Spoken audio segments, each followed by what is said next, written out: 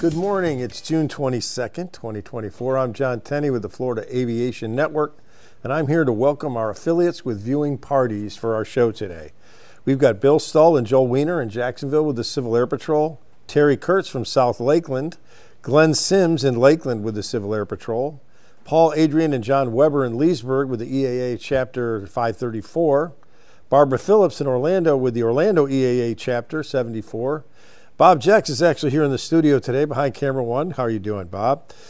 Randy Burke in Orlando with the Orlando FSDO, Vicki Sherman in Ormond Beach with the Civil Air Patrol, Keith Phillips in Spruce Creek with EAA Chapter 288, Joe Schmaltz in Titusville with EAA Chapter 866, Brianna Wright in Sanford with the Naval Air Station Sanford Information Headquarters, Bill McClung is in Tampa with the National Air Safety Foundation and the Florida Aviation Network, Michael Minner in Tampa with the Tampa FSDO, Dennis Hayes in Fort Myers with the EAA, William Billy Hadaway in Birmingham with the Birmingham FSDO, Sam Gross with the Tampa FAST team, Barry Simons in Inverness with EAA Chapter 1674, Tommy Diedemann in Live Oak with EAA Chapter 797, John Liccardi and Michael Ketchpaw are in Fort Pierce with EAA Chapter 908, Rob Williams in South Carolina with the Triple Tree Aerodrome, Laura Spohlers in Orlando, Florida with the Women in Aviation Network, Jim Waymeyer and Cress Wise are in the Villages with the Villages Aviation Club.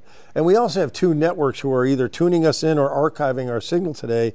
That's Aeronautical Proficiency Training and the Wings Industry Network. Thanks for joining us today for Plane Time and the Florida Aviation Network.